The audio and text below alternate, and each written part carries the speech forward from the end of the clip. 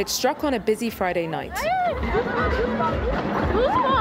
as Morocco's tourism capital Marrakech buzzed with people who fled from restaurants and shopping centres as debris fell all around them in the historic city centre,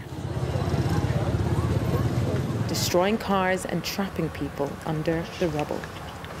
This is the worst earthquake the region has seen in years and was felt as far as Portugal. We were surprised by an intense vibration. Everything in the house was moving. We didn't know what happened. I was in my house. I saw people going outside. I heard a lot of noise. I thought it was rain, but it was the sound of the earthquake. The damage was felt in the heritage site of Medina.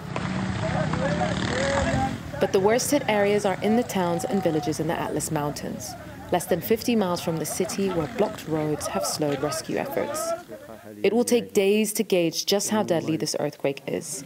But if videos from the hardest hit areas are any indication, the death toll will continue to rise. In Marrakech, daylight exposed the sheer scale of destruction. Homes flattened and frantic recovery still underway.